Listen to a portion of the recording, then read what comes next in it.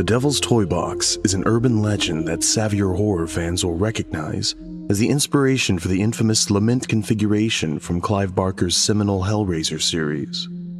Though, in reality, the titular box is not a toy at all, but rather a small room where the floor, the ceiling, and the walls are each composed of one giant mirror. According to the legend, if you stood inside the mirror room alone for too long, supposedly the devil would show up and steal your soul. In most versions of this story, he did so by flaying you alive. I mention all of this because about 2 weeks ago, I got an email from an old friend, someone who was well-versed in my sordid past, asking if I could help out their younger sister, an 18-year-old girl who we'll call Erin, located in northern Louisiana. Like pretty much everywhere else, the place where Erin grew up had its own annual haunted house attraction that went up every October. The attraction was called Farmer Graves' Haunted Orchard, and in years past, it had been every bit as thrilling as the name suggested, which is to say, not very. So for the previous Halloween, the owners decided to spice things up by building several new interactive installations, which included a windowless shack called the Devil's Toy Box. This shack housed a small room composed of large wall-sized mirrors. That's how Erin heard it described anyway. She had never been inside the toy box herself. Farmer Graves closed less than a week after opening, a result of the numerous people who had to be hospitalized after going inside the Devil's Toy Box attraction. Erin didn't get a chance to try out the box for herself before the closure, but she had heard countless stories about it from her classmates at school. Apparently, no one could last longer than 5 minutes inside the room. There was even a large timer set up beside the building that showed the current occupant's length of stay under a second clock displaying the longest recorded time up to that point, which maxed out at just over 4 minutes before the attraction finally closed. The man who managed to last that long, Roger Heltz, age 52, father of 3, had been reduced to a wide-eyed mute. To this day, he still hasn't said a word. One woman suffered a heart attack after just 90 seconds inside the box. A 17-year-old boy had to be dragged out, kicking and screaming. The boy was from a nearby parish and hadn't gone to Erin's school, though her friend Celeste claimed her parents were friends with the boy's mom. They went to his funeral when he killed himself 2 weeks later. Whatever the truth of the matter, town officials were quick to act in getting Farmer Graves shut down. Of course, that didn't stop people from talking about the now infamous attraction, which they began to do almost immediately. For the next month or so, it seemed like the toy box was the only thing on anyone's mind.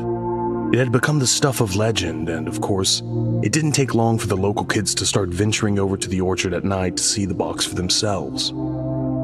Farmer Graves' Haunted Orchard was owned by a middle-aged couple named Will and Darlene Sawyer.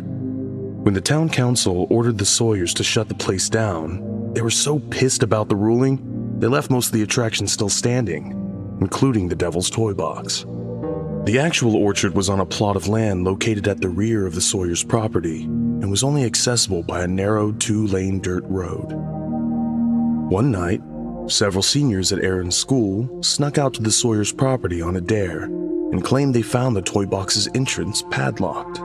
But then Will Sawyer showed up out of nowhere and asked them if they wanted to go inside. Will's sudden arrival had startled the young men, but once they realized that he wasn't mad at them for trespassing, and in fact seemed genuinely happy to see them, the guys decided to take him up on his offer to have a go inside the box. Of course, they chickened out as soon as Will unlocked the door, and it seemed to swing open on its own, like a hungry mouth at the sight of food. That's how the rumors about midnight screenings of the Devil's Toy Box began to circulate. Most of the people who ventured out there afterwards claimed they encountered Will Sawyer after waiting beside the toy box for an unspecified length of time. A few even said they went inside the box, but these claims were always dismissed as bullshit. No one came out of that box that was coherent enough to talk about it. Last week, Erin's boyfriend Troy went out there with some of his idiot friends, and Erin hadn't seen him since. His parents reported him missing, and Erin even told the cops about the rumors surrounding the toy box. They barely seemed to be listening. Now, Erin was going crazy worrying about Troy, and of course she was hoping I would be intrigued enough by her story to come with her to investigate Farmer Graves, because she was too scared to do so by herself. Erin's location was only a 3-hour drive from New Orleans, so I asked my friend Jason and his girlfriend Gretchen to take the ride with me. This way, I wouldn't feel so weird about driving all the way to see an 18-year-old girl I didn't know. We rolled into town at about 5 p.m. that Saturday, and I met up with Erin at the McDonald's, as she called it. I laughed when I first heard her say that and immediately felt like an asshole for thinking it was funny that Erin's town only had one McDonald's. Our meet and greet started out a little awkward on account of all the stares we were getting from the rest of the restaurant. Then again, 4 strangers driving into town to meet a teenage girl at the McDonald's will do that. Thankfully, Gretchen was there to defuse the situation with one simple question. Did you make that? She was pointing at Erin's backpack, which was actually a stuffed doll that I recognized as Lumpy Space Princess from the cartoon Adventure Time. Only most of the stuffing had been removed, and a purple pouch had been sewn into it that sealed closed via a matching purple zipper. The straps were made out of old, retro-looking seatbelts. Erin nodded, and Gretchen's jaw dropped. Oh my god, will you make me one? Will you make me 2? Sure, as long as you provide the supplies. Deal. Gretchen was grinning ear to ear as she turned to face me. You have to help this girl so she can make me tiny, adorable backpacks. It was a little after 10 p.m. when we neared the end of the narrow dirt road that led to Farmer Graves' haunted orchard. We parked beside a tall wooden archway that designated the orchard's front entrance. I handed out flashlights from the small stash of them in my trunk, and then we started inside. The place looked about how I expected it to. A row of brightly colored plywood shacks lined the vacant field beside several rows of satsuma trees that had been covered in fake cobwebs and scary decorations. Each shack had a sign displaying the name of a different attraction. There was Horn Toss, which, judging from the illustrations on its side, was a ring toss game where you tried to throw halos onto a demon's horns. Werewolf Bowling, which was anyone's guess.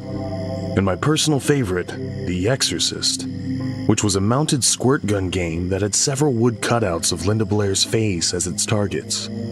Cartoon water tanks were painted below each of the mounted squirt guns that were labeled Holy Water.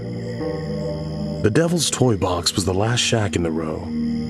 It was painted a bright fire engine red, and the door, which made up one entire wall of the small structure, was padlocked shut. Someone had stacked a dozen or so rusted folding chairs against the side of the toy box. Erin grabbed one of the chairs and began to unfold it. Now we wait. How long? It varies, but hopefully not forever. Erin motioned at the thick patch of wilderness to our left, and I turned to see a window glowing out there in the distant darkness. See it? That's the Sawyer house. They must know we're here. And that's a good thing? Gretchen's tone was tense, and she had a look on her face that she'd just realized how much she didn't want to be doing any of this. Before Erin or I could answer, she turned to Jason and asked, Baby, will you walk me back to the car? Jason gave her an irritated look. What? Why? Because all of this just got too real. You knew what we were coming out here to do. I explained it to you in vivid detail. Jason, please? No, it's bullshit, Gretch. You do this every time. I know. This is the fucking Avengers sneak preview all over again. I miss everything cool. I'm sorry. She batted her eyes as she gave Jason an adorable frown Gretchen had honed over many years of getting her way. Jason let out an exasperated sigh, and I handed him the keys to the car.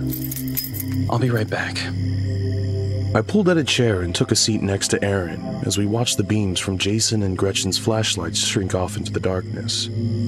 A thought came to me just then. As if this didn't already resemble an episode of Scooby-Doo, now we're splitting up. That's just asking for it. As soon as the words crossed my mind, we heard the crunching of approaching footsteps. Erin and I stood in unison and exchanged a panicked glance before turning to face the forest bordering the orchard. A middle-aged man with long, scraggly hair emerged out of the darkness and into the range of our flashlights. He was holding an electric lantern and wearing an open bathrobe over a dirty white undershirt and sweatpants. Will Sawyer was basically Vincent Price if he had starred in The Big Lebowski. He smiled and gave us a thumbs up. You here for the box? Sort of. Will gave her a look like he had no idea what that could possibly mean. Have you seen this guy? I held up the photo of Troy that Aaron had texted to my phone as Will started to approach us. He squinted at the picture. Maybe. When was that? A few weeks ago. He was the one that went in the box. Most won't go inside anymore. Lasted almost 3 minutes. Then he ran off screaming. Aaron let out a sharp gasp. Ran off? Ran off where? Will pointed a thumb back at the dark patch of wilderness behind him. Into the fucking woods. Where do you think? I opened the door and he came shooting out, dick flapping naked from the waist down. Had his boxers on his head and his pants wrapped around his neck like a scarf. It was honestly pretty funny. Erin covered her mouth with her hands as her eyes began to well with tears. Will grinned. You want to see inside? We aren't here for the box. I stepped in front of Aaron and glared at Will. But it's so breathtaking. He gestured towards the toy box's wide door, which slowly swung open. The interior was shrouded in darkness, but I could see something vaguely human-shaped moving around inside the box. Yeah. Fuck that. Run! I grabbed Erin by the arm and pulled her along with me as I sprinted away from the toy box. I could hear something chasing after us as we ran backward to the orchard's entrance. And I say something because it certainly didn't sound like a person. What I heard weren't footsteps, but rather one long scraping sound, accompanied by a wet breathing that reminded me of a panting dog. Thankfully, Jason heard me screaming just as he and Gretchen reached my car. They turned to spot me and Aaron running towards them with identical expressions of pants-shitting terror. Jason must have caught a glimpse of the thing chasing after us too, because his own face went pale. He quickly unlocked my car and threw himself behind the wheel, screaming for Gretchen to get in. She hurried into the passenger seat, and the moment she buckled her seatbelt, he started the engine and accelerated toward us, closing the gap in a matter of moments. Jason slammed on the brakes as he neared, and the car screeched to a halt inches away from us. I went to open the back passenger door, but it was locked. So was Aaron's side. I banged my fist on the window and pointed down at the locking mechanism. Jason mouthed, "Oh, shit!" He turned and scanned the door controls at the driver's side, looking for the master switch.